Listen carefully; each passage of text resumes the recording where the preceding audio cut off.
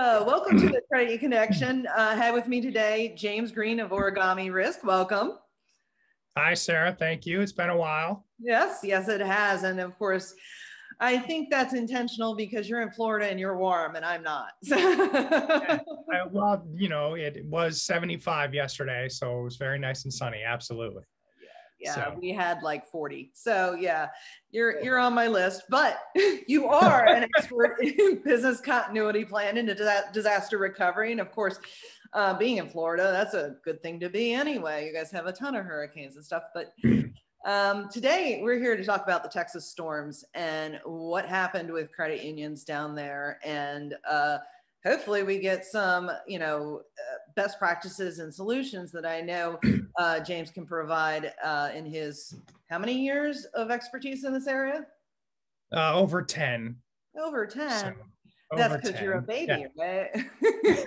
Right? Exactly. I started doing this as a teenager. Yeah. So, yeah. So, we all know, and now Credit Union Times has reported that Fiserv had some pretty significant failures that affected credit unions around the country, not just in Texas, as a result of the historic storms in Texas. Talk a little bit about what surprised you about that situation and what can we do to avoid something like that in the future? What could Fiserv do? We'll start there. Yeah, so I guess let's talk about what didn't surprise me maybe first. So, there were storms in Texas in 2011. I've got some stats off to the side, so I make sure I get these right. But in 2011, 241 power plants had problems with cold weather. And so in 2021, 30 of those same plants had the exact same problem, right? And over 340 plants had those problems in general. And what's not surprising about that is most organizations tend to try to mitigate the last known risk, right? So like you said, I'm in Florida. We have very good hurricane plans. I guarantee every company in the world for the next 18 months will have the most beautiful pandemic response plans. And kind of what I saw in doing some research on Texas is everyone used the 2011 storms as a baseline. And we said, we're never going to let that happen again. And there were two problems with that. The first was no one ever thought, what if there was something worse than that, right? They just took 2011 as the absolute worst. And then the second thing is a lot of the guidelines and standards that came up by the state of Texas were recommendations. And I guarantee what's going to happen now, because unfortunately we've had loss of life this time around, those won't be recommendations, those will be requirements. But it was kind of disheartening to me that the different power companies I saw, not one of them said, well, what if we have something worse than 2011? Let's just mitigate that risk, right? Let's mitigate this one specific standing water line, water pressure risk, and not look at anything worse. So that's unfortunately very common. Like I said, most people tend to mitigate the last known risk. So that's not surprising. What is surprising to me, and you and I can talk about this because other sources have reported it, were some massive gaps that I feel Fiserv had in their business continuity and disaster recovery programs. So they have a very large server farm in Irving, Texas. Irvine, I say it wrong every time. I've been to a lot of server farms there. So, the first thing they had, they're like, okay, we have backup generators if we lose power, which is great. And it sounds like the backup generators worked as intended. But here's where the surprise come in. Backup generators run on fuel. They're not just this magically sourced thing. And the Credit Union Times is reporting that those generators ran out of fuel. So that's very surprising to me. How do you not know how long your generators run? And more importantly, a lot of mistakes companies make, you may have a generator that lasts 12 hours, 24 hours. How are you going to refuel that generator? I would think a company of Fiserv's size most enterprise companies that I've worked with around the world, that if they have generators, they have dedicated fuel to run those generators. So the first surprise is they ran out of fuel, and that's problematic. And then the second surprise, it sounds like they had problems failing over their servers from their Dallas operations to their Georgia operation. So their plan was to drive servers in trucks over several states, which is to me, there's concerns there around privacy, security, and that's a really bad disaster recovery plan. Like, hey, Sarah and I are just going to throw some servers in our car and drive to the other office and install them. That's, if I was a credit union where that was my core, I would be really concerned about that was where our disaster recovery plan ended up. Yeah, and those are some of the most basic things, fuel. Like, and as far as tech and IT is concerned, having a failover that functions. So what are some of the steps that credit unions themselves could take in the future to mitigate a situation like this?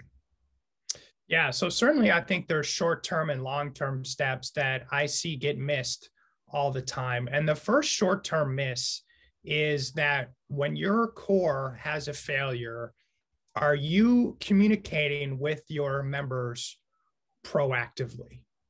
Because the problem is, I'm a credit union member, you're a credit union member. If I swipe my card, and we saw, with Fiserv, I guess on February 26th, again, since I'm in the South, all of Chick-fil-A went down for Fiserv. And if I swipe my card and it gets declined or goes, error or whatever, as a member, I'm not thinking, oh, I can't believe Visa, I can't believe Fiserv, I can't believe First Data. I'm thinking, no, my credit union is not letting me access my money. And the fastest way to lose members is they can't access their money. So I would love to see more credit unions proactively tell members, hey, we're having an issue upstream, we're having an issue with our vendor, whomever, we will get you access to your money as soon as possible. Because I'd rather get that text than when I'm standing in line trying to swipe a card and be embarrassed. So, the biggest thing, you and I have talked about this for years, one of my biggest, pound the table moments about a crisis is be proactive with your communications. I think what credit unions can do long-term, they should be aware of the risk that their critical vendors have. It's certainly not practical to have two cores. You can't run a credit union like that. So if one fails, you switch over to the other. I'm not saying that. That's not practical. But I'm surprised in talking to credit unions the last few weeks, how many of them had no idea the risk that their cores have. So you should have it in your contract that you have a right to see their disaster recovery plans, their business continuity plans, their test results.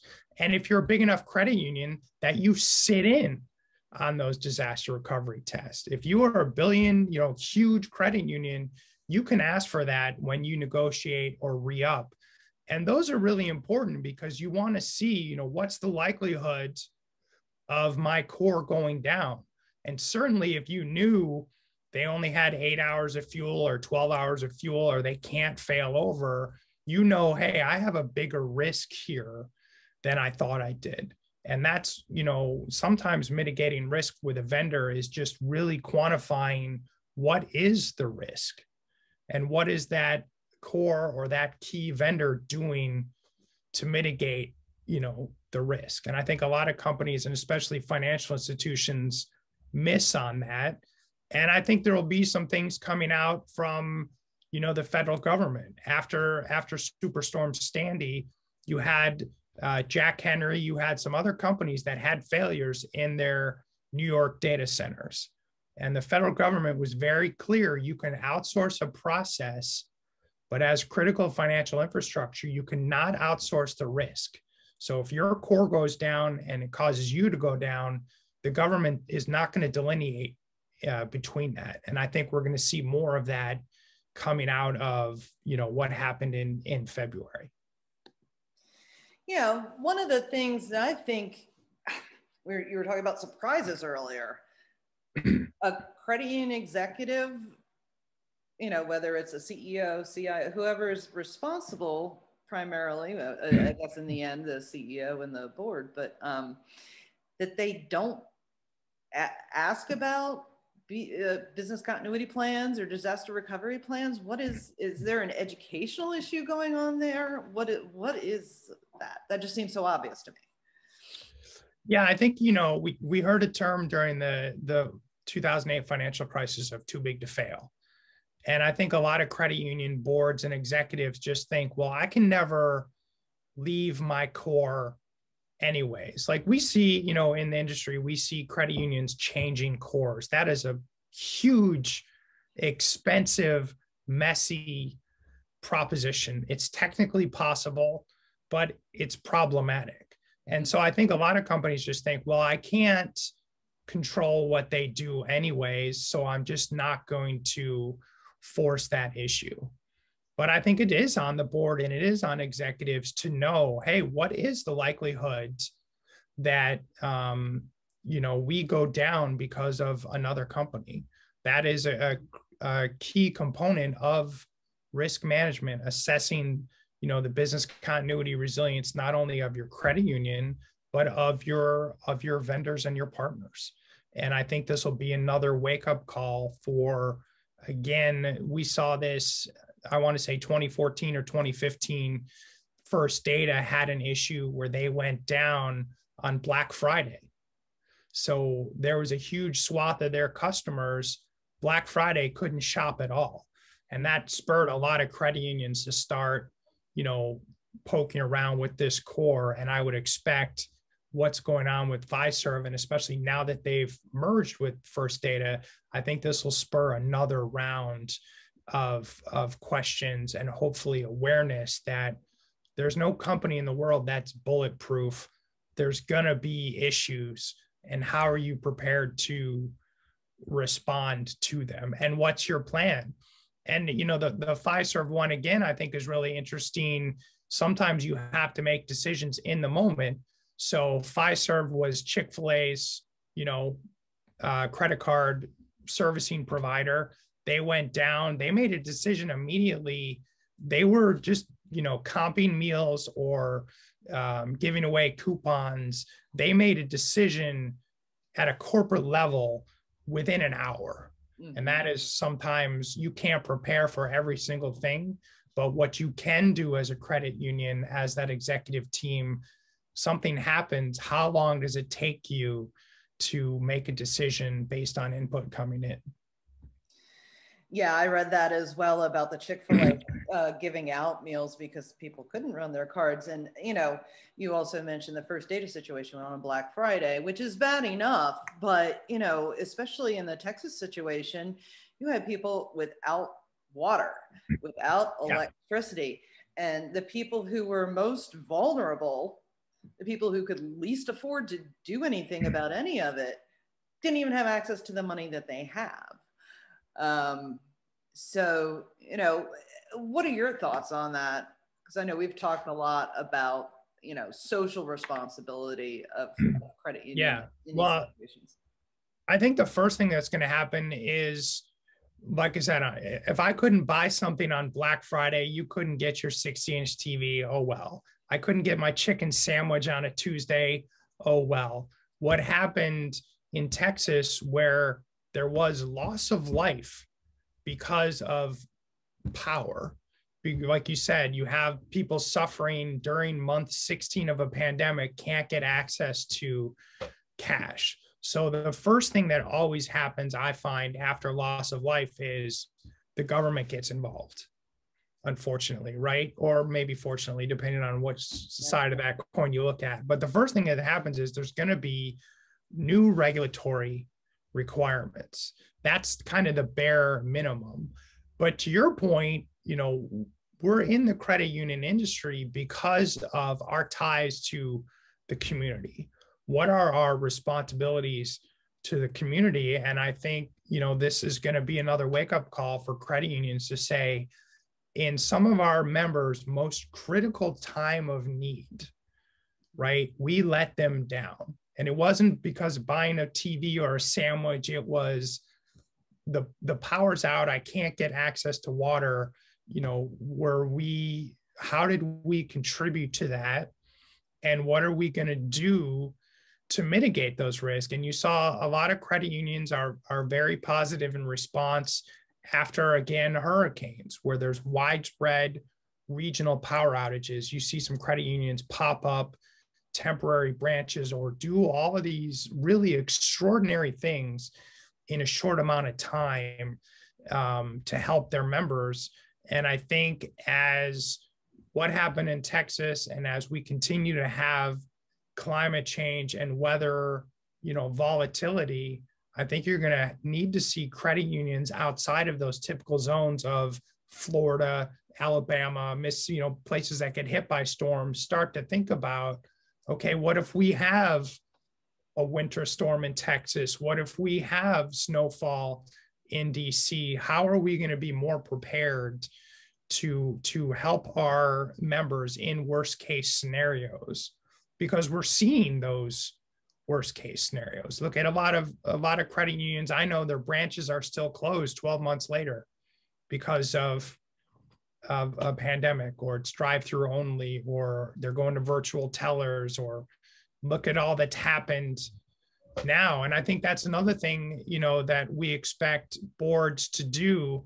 Back in the glory days of 2018, 2019, when the world was nice and quiet, if a company even thought about a business continuity event, they were thinking about one at a time, right? And now what we've seen over the last 2 years, you had a pandemic, and then you also got hit by ransomware. You had a pandemic, and you also got hit by a winter storm. So financial institutions are going to need to become more resilient to be able to handle not just one thing at a time, but now 2 or 3. And we've seen that play out a lot over the last year and a half, where it's pandemic plus civil unrest, plus power outage, plus ransomware, plus malware, plus whatever you want. Do you have the capacity now to juggle multiple incidents? Mm-hmm. Yeah, absolutely. And we're seeing it come more fast and furious, just a lot because the pandemic has lasted so long. And, there are credit unions there are credit unions in California, and I'm sure New York and other cities where, they just don't have the real estate to have drive-throughs. And so how many were not prepared from a digital and mobile perspective to serve members, and especially serve members as long as it's been, in a way that the members hoped and expected to be served. Yeah, and certainly I think that definition of service has changed. Like for a lot of credit unions, maybe they weren't cutting edge digitally, right? But to your point, when I went into the branch, it was the highest level of service of any financial institution. So if I go into a massive bank versus I go into a credit union, the level of service, there's no comparison. But you take all of that away, and now I'm only online, or I'm only calling in. And I've seen a lot of credit unions who've been struggling with their call centers, where because everyone's calling now, the average wait time is way too high. You are degrading the member experience, your service to members, and people are going to change financial institutions or providers. Like it's just, we have to be prepared for the market changing. And this pandemic wasn't 2 or 3 weeks, it was a year and a half. And I think you'll have some people never go back to an in-branch experience, just like we're expecting to see trends, and some people will change their travel habits permanently, or their restaurant or shopping permanently. I would expect a lot of people are going to change their banking habits permanently. And our credit unions, like you said, if you don't have the real estate for drive-through and no one ever comes back into the branch, you have a huge expense now for a big empty space. And what are you doing with it? Yeah, and that's its own disaster recovery right there. Um, so getting back to one of my favorite topics, communications, being more Yeah. proactive in it. What are some of the things that credit unions should do at different stages in their communication when they realize something like this is happening? Like their core is down and it's down for 4 days. You know, what do they do in those situations? So in the first part of an incident, I always work with people, just put a communication out, because you want to be controlling the message. Again, if I get a text from my credit union before I'm trying to use a card or call or whatever, you show that you're it's more honest, right? A lot of credit unions or any type of organization don't start talking about an incident until it's on social media, until it's in traditional media. They immediately come out responding. It feels defensive, right? So the first thing is get that message out there. And then the second thing is, as something like you said goes 2, 3, 4 days, you have to have consistent messaging. You can't just send an email or put something up on your website that says March 1st, 9 a.m. and now it's March 8th. Like, you can't, that's almost as bad as doing nothing. You need to have, depending on the severity of the incident, you need to come up with a cadence. Is it hourly, 2 hours, 4 hours, daily, whatever, but just consistent, because you let your audience know and feel that you're working on the problem. But if I get a message from you, if I get a message from you 7 days ago, yes, we know there's a problem, I'm going to keep calling in, right? And you also that's a lot of things. By not communicating, you are generating the amount of inbound. So your phone lines, your email, everything's just going to get overwhelmed. So you need to have an early message, and you need to have a consistent message. And, you and I spoke about before we got on camera, some credit unions have been very comfortable in throwing their vendors or cores under the bus. And I think they do that to let their members know, like, hey, we are involved in this problem, but we are not the root cause of this problem. And it's been very surprising, like you and I spoke about, to see some people call out their core by name and not an anonymous source or, but CEOs, like very high level people who have been very upset and are happy to point out where some of the challenges are. It'll just be interesting to see if their members, agree with that or don't care. Yeah. And I think most members, again, if I can't access my money, I don't care. Yeah. So. Yeah, it even affected my credit union all the way up here in Maryland. So it was a situation. So any last words of wisdom for financial institutions and their vendors about, how to handle the business continuity planning, strategizing in advance, and then, testing and playing out those scenarios? Yeah, I certainly think as a credit union, you need to know exactly how resilient your vendors and your cores are. And you need to put that language in your contracts, because most companies, and it's not just specific to cores or financial institution, if a customer comes to them and wants all this stuff, they're going to say that's not in the contract. So the bare minimum, put that in the contract. And when you have the most leverage is when you're renewing, right? Because then you are a flight risk to your vendor. And that is the best time to put language in there around, I want to see test, I want to see test results, I want to be involved in tests, I want to change the language for force majeure. A lot of companies, act of God or force majeure is so broadly defined, it could be anything. You want to really make that language tight so that they can't opt out of anything. And ideally, you want to have financial penalties for a company that goes down. We saw again, that first data outage years ago, some credit unions, the penalty for losing a whole day of Black Friday transactions was $1,000. Whoop-de-doo. You want to have significant financial penalties, one, to make you whole, but two, if you're trying to restore your business, you're going to prioritize based on where the financial pain points are.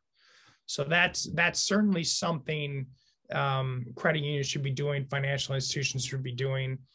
And then the quality of your disaster recovery testing and who has that information. So Fiserv backup generators running out of fuel.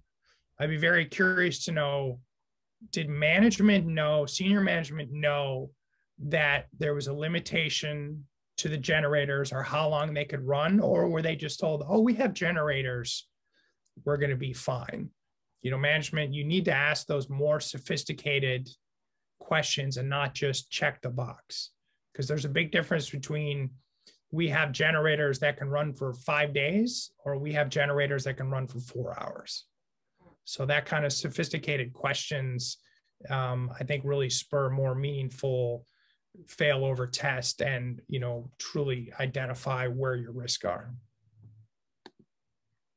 Well, thank you very much, James, for your time today. Appreciate it. Again, James Green with Origami Risk.